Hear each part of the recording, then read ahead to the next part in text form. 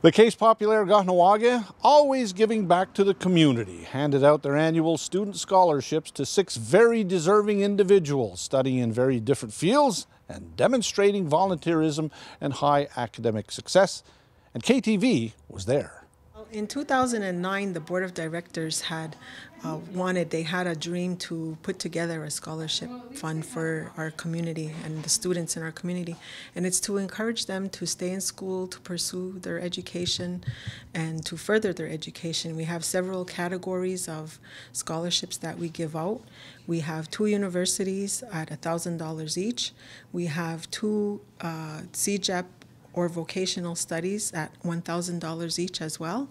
And we also have a scholarship for the Radiwananirats adult immersion program for $1,000, and we also have a high school scholarship at $500. So it was something that they had wanted to do for a long time. It's, like I said, to encourage students to stay in school and to pursue higher education, because we feel that it's really important for our community and for the growth of our community. So it was something that they had wanted to do for a long time, and they're very happy to be able to give this back to our members and our students in our community.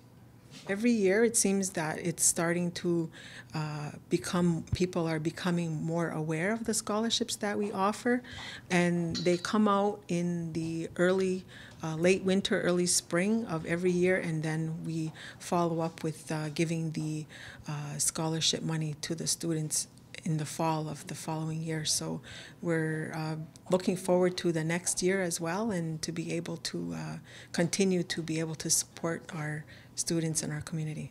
My name is KahnawakeTV, and I'm super happy about it. It's a big $1,000. Woo! Hi, my name is Taylor Goodleaf, and yeah, I'm very excited and grateful to get it. Like $1,000 goes really fast, but in terms of paying a tuition and your books and all that, it really comes in handy.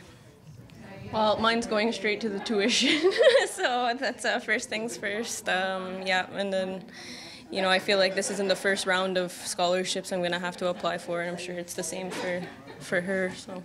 Yeah, I'm just gonna keep mine in my bank account because I'm living in North Bay right now, so I never know if something comes up, and it's good to have for emergency and on hand.